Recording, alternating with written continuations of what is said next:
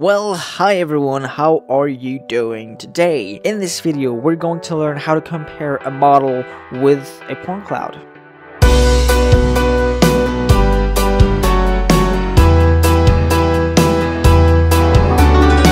If you wish to compare a model with a point cloud, the first thing you have to do is obviously importing the model. So we'll just do that, go right here into project, add the object, and import the model, which in my case is this one. I'll click add to app. Here I'll see this window. I know that my model is correctly placed and everything from the beginning, so I'll just keep the original position, which is 0, 0, 0, but the point cloud is also 0, 0, 0, so I'll just align perfectly, import object, there we go. As you can see, both are perfectly aligned. Then, when you wish to compare the model to the point cloud, what you'll do is go up there, click on the magnifying glass. These are the advanced tools, and then again, in the submenu, we'll click on the magnifying glass that is analyzes. It will open this window, which will allow you to create your comparison. So just give it a name. In my case, I'll go comparison, because I'm not going to search too far for this, but you can enter the name that you want. Then you can select the point cloud that you wish to compare, and the model that has to be compared to it. So I'll select this one because it's the one that I just imported. Here you can change the density of the analysis. So if you go way down there, it will compare most of the points from the point cloud. It just means that it will compare 1 point every 0.002 centimeter, which in my case is going to be all of the points. In my case, I'll select 0.0144. It is usually enough to have a good comparison while still having it fairly quickly. And then you just have to click on Analysis. It will request to spend tokens, so you just have to click on Spend Tokens and it will start the analysis. Once the analysis is done, you'll receive an email and you can go back into the project. Here you can go back into Tools, Analysis, and open this window back. Except this time, instead of creating a new analysis, what we'll do is load the one that was created before. So we'll just go into History, and here you have the list of all of your comparisons that were done before. In my case, I'll load the first one right here, click on it, and it will load the analysis straight away. You can see here colors have appeared. Instead of having the classic RGB point cloud, I now have a red, green, yellow, orange-ish colors. So I'm just going to do one thing, and I encourage you to do the same thing. You cannot, because you cannot see the shapes too much here. If I look at this box, it is kind of a old red box, but I don't really see the angles and everything. So what you can do to fix this is go into settings right here, then go into point cloud and enable the EDL eye dome lightning. So just click on this and close it.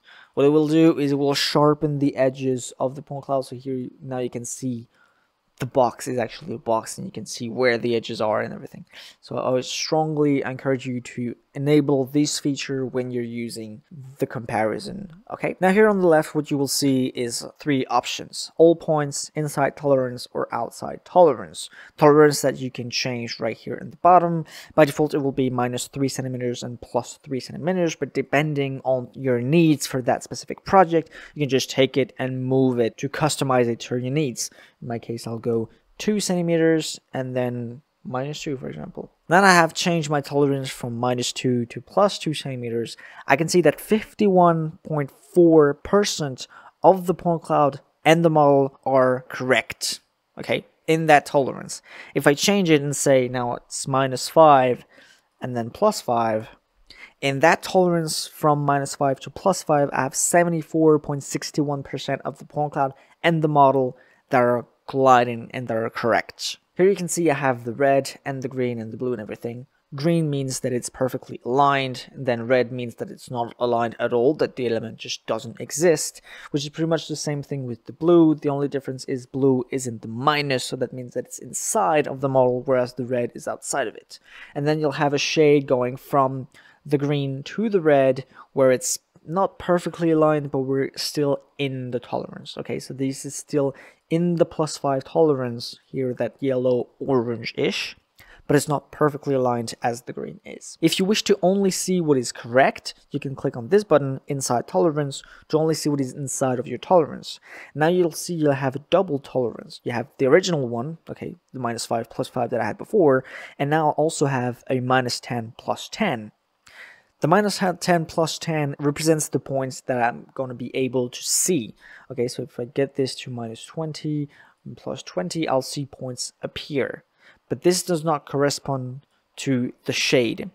The shade will be from minus 5 to plus 5. Everything that is from 5 to 10 is going to be red. It's just what's going to be seen. And now last thing is outside tolerance, where you will only see what is not correct. And here you will only see that minus 10 plus 10 tolerance from what you can see or not see. And so you'll only have two colors, red and blue. Once an analysis has been made once, you can load it as many times as you want, and you don't have to repay those tokens every time. It's just for the first time when you create the analysis, you'll have to spend those tokens, and then it's forever for you to reload the analysis as many times as you want. Once you have loaded an analysis in the viewer, you'll find it in the right page right here. So if I click on this and then go into actions, I will have an analysis button that will allow me to reopen this window directly without having to go through the two magnifying glass and then to history to load it and so on and so on.